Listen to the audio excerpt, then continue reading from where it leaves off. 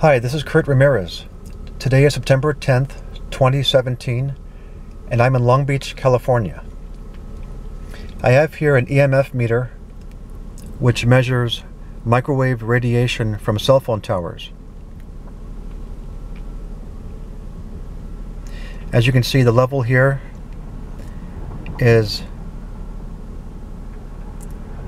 7.8, roughly.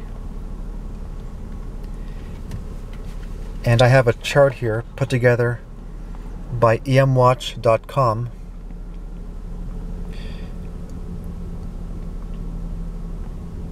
which shows a 7.8 falls in the light green category, the number 2, and that's pretty safe.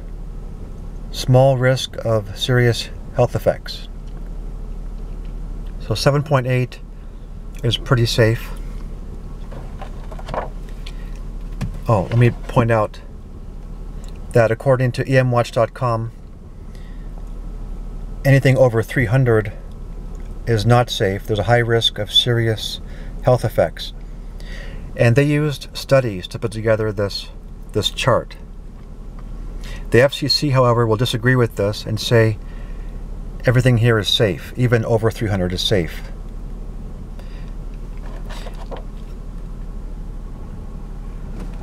I'm going to drive the vehicle around the corner to demonstrate something. I'll try to keep the camera on the device, on the instrument.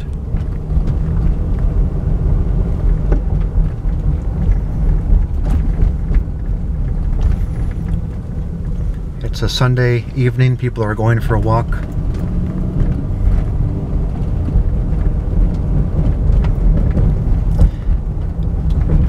I'm going to turn the corner right here, and I'll try to keep the camera on. As you can see, the numbers are starting to go up. 500.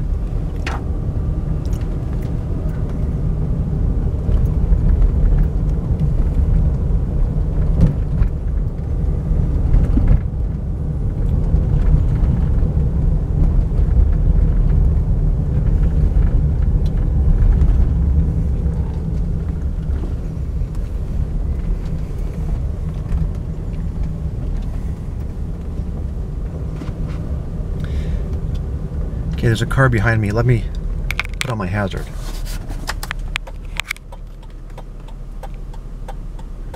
Let it pass. So right here, it's over 1,000 millivolts per meter. And let me show you why. I'll zoom in. And there's a cell phone tower on top of that restaurant, which is why the levels went up on this EMF meter.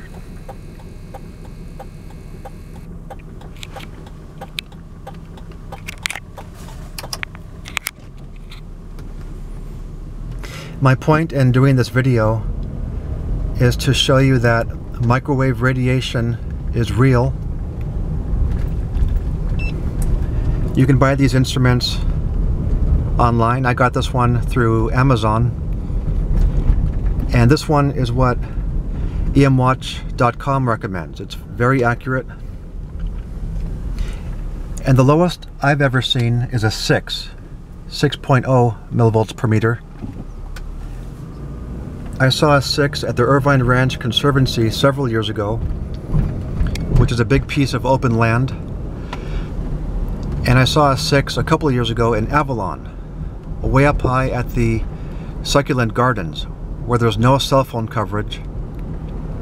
However, recently they put up a cell phone tower up there, and now the levels are much higher. Research shows that when a cell phone tower goes up in a neighborhood, so do the cancer rates. But once again, the FCC says anything over 1,000 is safe, and there's no problem with any of the cell phone towers. But many disagree with this, and the debate continues. Thanks for watching.